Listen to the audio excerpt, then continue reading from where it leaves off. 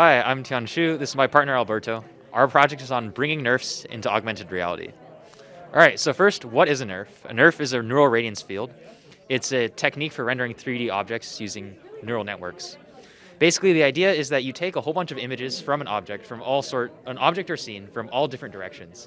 Then you train a neural network, in this case a multi-layer perceptron, to predict the color and density at given points within the object.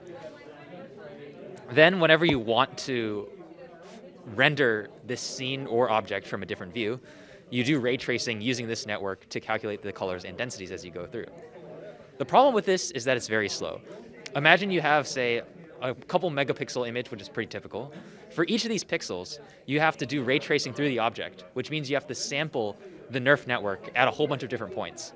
So again, for this hypothetical few megapixel image, you'll have to run our NeRF network hundreds of millions of times. As you can imagine, this is really slow. Even with powerful GPUs like, say, a V100, you'd be lucky to get seconds per frame, and with a lesser GPU, you'd easily be looking at minutes per frame. So how would we possibly render NeRF in real time? Recent work called plenoctries has enabled this real-time rendering.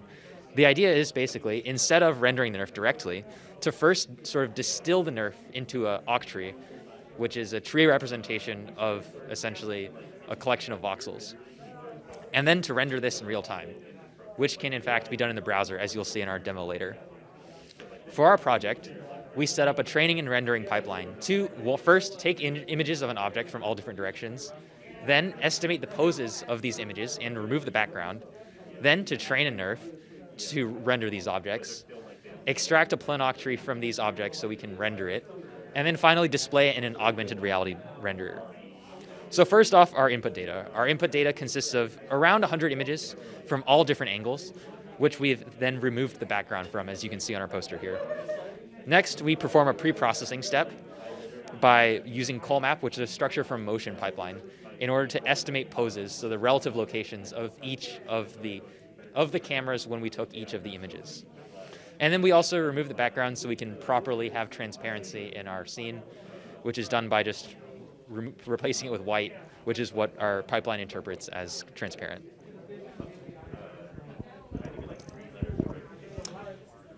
Now we'll move on to the training.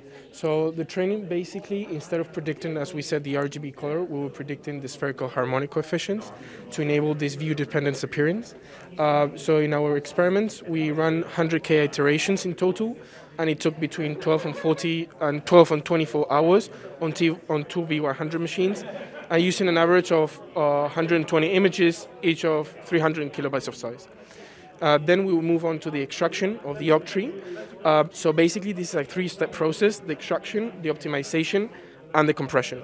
So the extraction will be sampling these spherical harmonics throughout this evenly spaced grid. Then the optimization is fine-tuning these voxel values based on the original input image. And then lastly would be the compression, which is basically a quantization of these spherical harmonics to be able to display them on the web browser. And then lastly would be the augmented reality renderer, which was basically browser-based and using JavaScript and WebAssembly. So what we're doing is the modified planetary web renderer computes the transparency by returning the cumulative density during the ray tracing. And the webcam, what it does, it just feeds it the browser displaying behind the web renderer. And then this is only possible using the APRO tag, which is basically a fiducial marker that we use in this case for computer vision purposes. And as we can see here on this image, this APRO tag would be the sheet of paper that is helping with the localization and size of the object with the distance with respect to the APRO tag. And we can now move on to the demo. So yeah, our demo is running on my laptop here, which just has a normal Intel i7, no discrete GPU. And as you can see here, it's running at a constant stable 60 FPS even when I do anything.